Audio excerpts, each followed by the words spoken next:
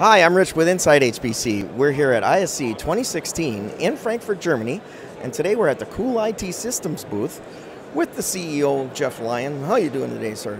Doing great. It's been an excellent show for us. Yeah, it's winding down here, but I'm glad we had a chance to catch up because a lot's been going on with CoolIT, and I'd like to start there.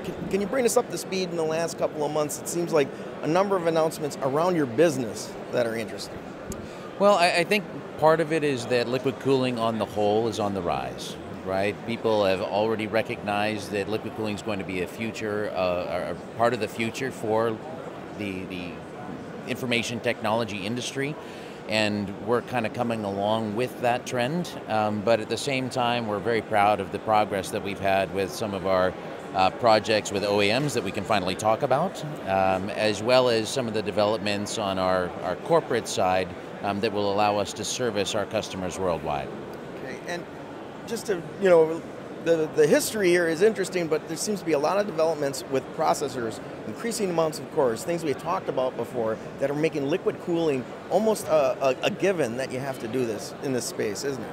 Well, I think that although there's still an ability to do air cooling for some of the higher power chips that are coming out, it's becoming less and less practical, right? So we hear things like, in the accelerator chips from both NVIDIA and from Intel, the power levels on a single chip has skyrocketed. It's gone from what would normally be maybe 150 as a maximum on a CPU to now with things like Knight's Landing or the Intel Phi or Xeon Phi, they're much more than 150. It's more like 250 or even higher in some cases. Well, one deal I wanted to ask you about is this alliance you have with Stahls. These guys do cooling in the IT centers, right?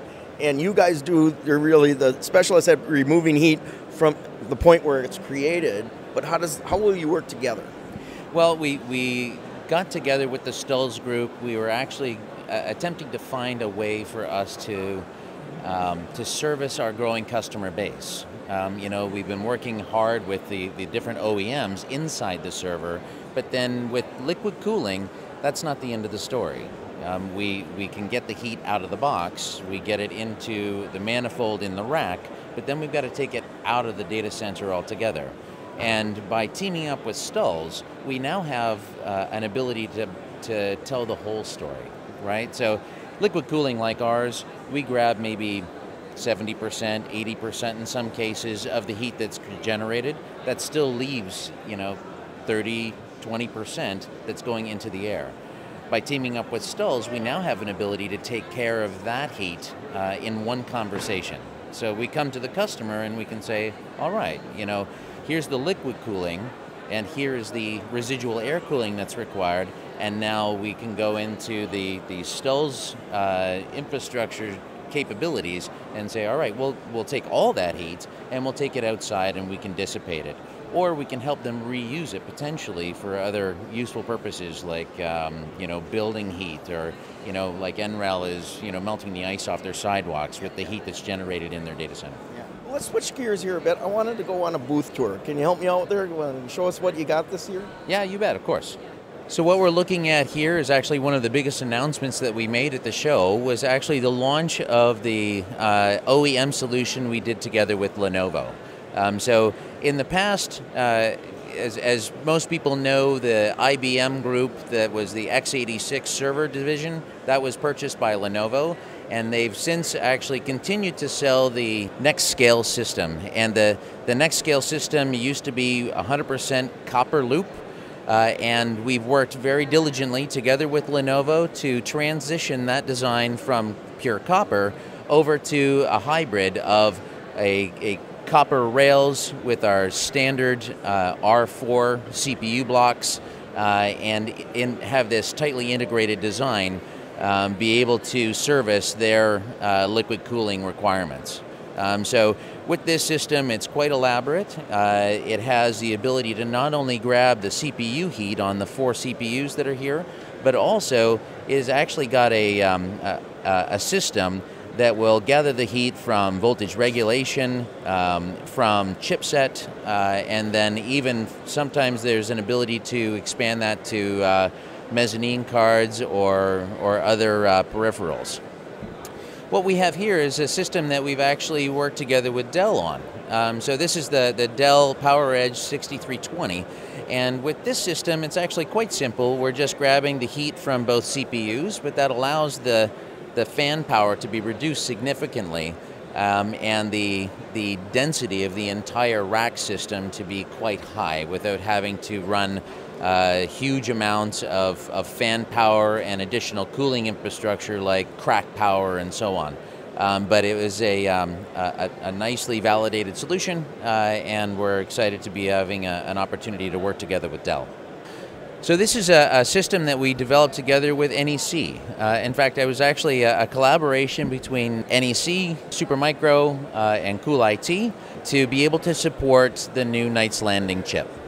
So with the Intel Xeon Phi, X200 series, there's a lot of excitement around deployments for that in highly dense configurations. So this is an example of one of those configurations that's actually now being actively put forth for various different tenders and opportunities in the business.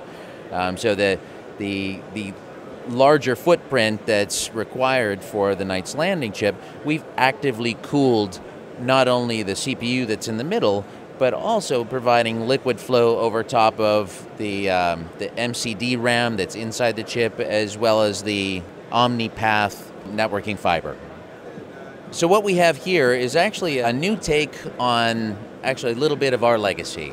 So for those that have known CoolIT systems for a long time, we actually have most of our heritage and experience in the gaming industry. And what people like to do there is overclock their chips. So the value proposition is to be able to increase the power going into the chip that can support a higher response frequency.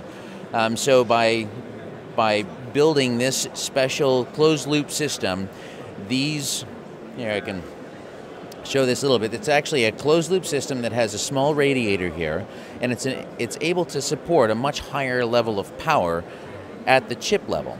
And by doing that, the higher power going into the chip can support a much higher frequency. Essentially, this is overclocking in the server space, and with that overclocking capability, there's a very specific market that has good use for that. They call it the trade and match industry. So high frequency trading in the finance industry. As I understand it, there's a lot of money to be made by making your transaction first.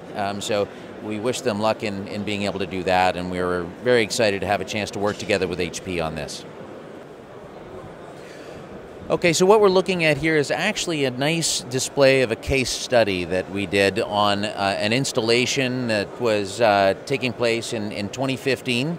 It's one of our larger installations. It's a 20-rack install in Poland's PSNC. The exciting part about this was that we not only had to liquid cool the system, but the requirement was that we had to capture 80% of the heat in the server. So to do that, we cooled not only the CPUs, but we also cooled the voltage regulation and the RAM.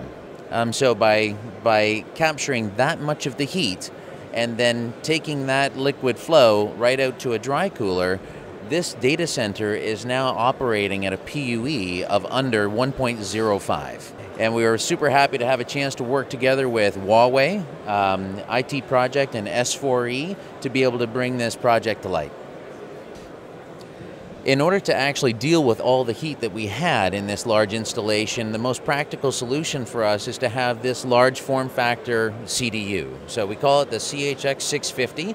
It has the ability to deliver over 360 liters a minute of flow, which can operate approximately 700 or 800 nodes at a time.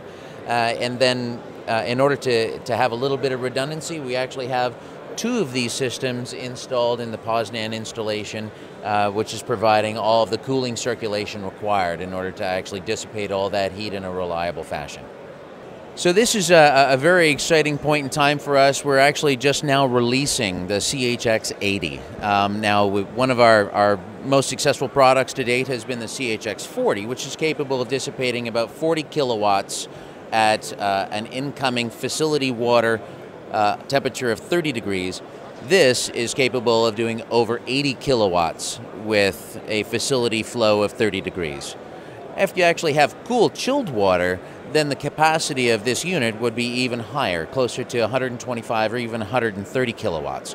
But in order to maintain our ability to do warm water cooling and keep that at a high capacity, high density level, we engineered this solution to only be 4U high. It mounts inside the rack and can service up to 120 nodes. So even the most dense configurations that are being contemplated, even in this hall of the high performance compute space, this is a very scalable unit that can be used on a rack by rack basis. So what we have here is a display of the Ninja developer platform. Now this is an exciting opportunity for CoolIT Systems. We actually were contacted by Intel in order to support the Xeon Phi product as a whole. Now, we worked on this for a couple of years, and it's nice to finally see this come out in the open and be displayed. But we actually have a closed loop system inside this desktop, so we're cooling the Xeon Phi to keep the level of the fan very quiet with a large form factor radiator, which is actually in the top of the desktop. So the idea here is that Intel is wanting to give developers an opportunity to work directly with the new architecture of the chip to develop software, so those applications can be working on these large clusters that are all around. And since developers don't always have a cluster at their disposal, this seems like a very convenient way to support that architecture. So Jeff, just to summarize, there seems to be a lot of innovation going on with CoolIT Systems and a growing marketplace for liquid cooling. Can you summarize what we just went through here in the booth tour? Well, I think we're getting a sense now that CoolIT Systems at one stage was kind of a component supplier company. What we're transitioning to now is a solutions company. You know, we're conferring with our end customers, along with our partners, to deliver a holistic solution, to bring the promise of liquid cooling into practical reality, make it a cost-efficient venture and an extremely cost-efficient mechanism to operate going forward. So we're very proud that we've had the progress and the opportunity and the help of our partners to be able to scale the profile of liquid cooling up, and we're happy that the chips are getting more and more powerful, which certainly helps our business.